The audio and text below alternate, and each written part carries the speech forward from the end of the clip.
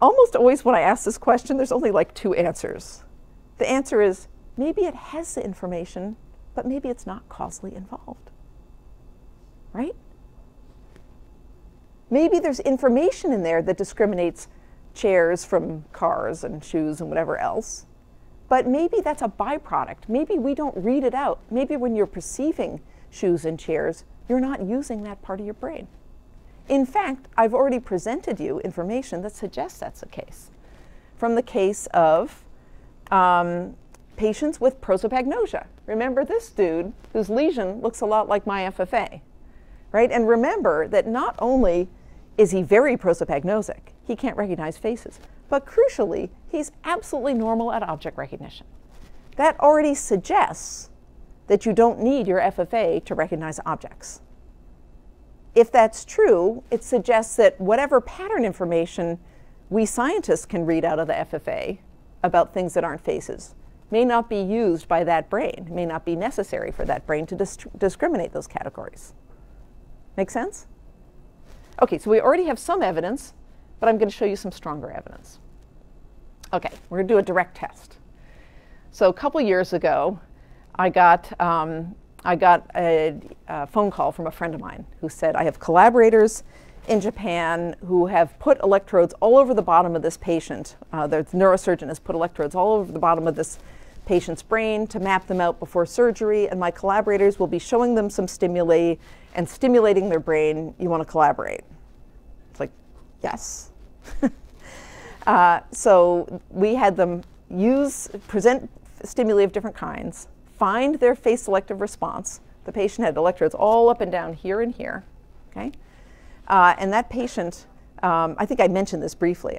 I mentioned this in one of my previous slides. When they stimulate that patient right on top of the face selective regions, they disrupt face processing. I also showed you the video from another lab where the guy said, oh, your face metamorphosed, right? So that was a way of doing a causal test, stimulating that part of the brain. And those causal tests showed that the fusiform face area is causally involved in face recognition. Okay, so that part we've already done.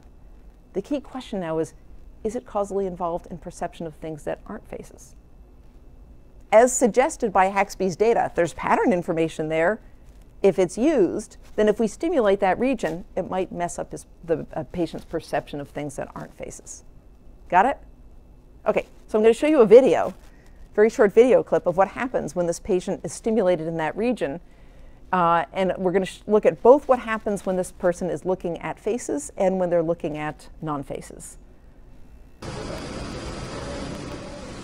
Okay, so he's looking at a face and getting zapped, and he says, your face completely changed.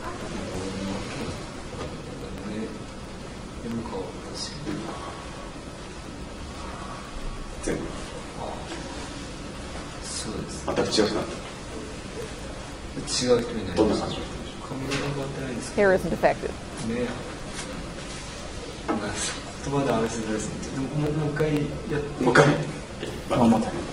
Such a good subject. One more time.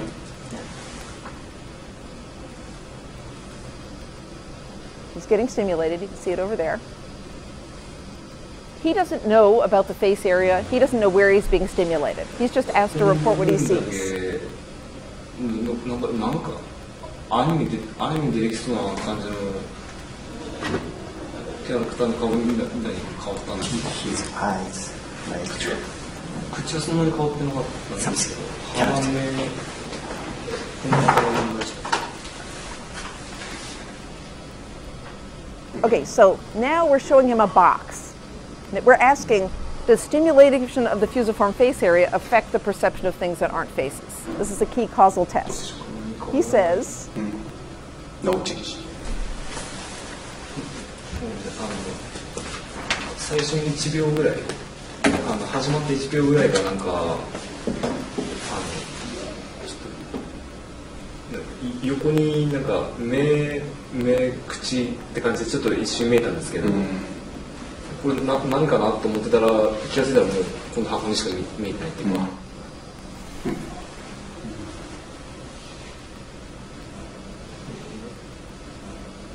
なんですかまたさっきみたいに横にその目と口って感じでちょっと Ice. This is a kanji character on a card. It's hard to see, but he's looking at a kanji. ごめんなさい、もう一回。 One more, please. One more time.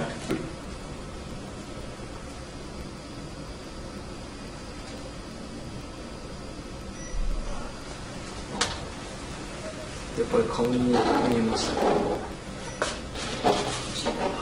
目、口らへんって感じ。Okay, you get the idea. Where are we now? What about Haxby's claim that that region that was just stimulated in this guy contains information about things that aren't faces? Is that information doing any work for the subject?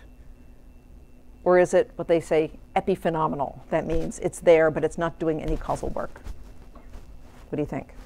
But the causal work it's doing is on face perception, not object perception. Notice he doesn't say the shape of the box changed, the box became round, or whatever. He sees a face on top, right? So I think I won. I think, yes, there's information in there in the pattern of response that differentiates chairs and cars and whatever else, crappy little weak but barely detectable information. But I don't think we're reading it out. I think when we look at objects, we're getting that information from other parts of the brain. We're not using that information there. If we were, then if you stuck a big, huge signal in there by activating those neurons, surely it would distort your percept of the object. Instead, it pastes a face on top of it.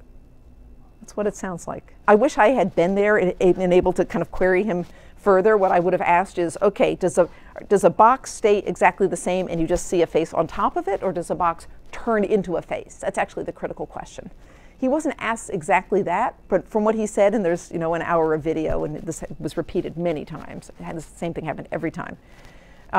It seems pretty clear that the shape of the thing doesn't change. He just sees a face on top, which is what my hypothesis predicts, right?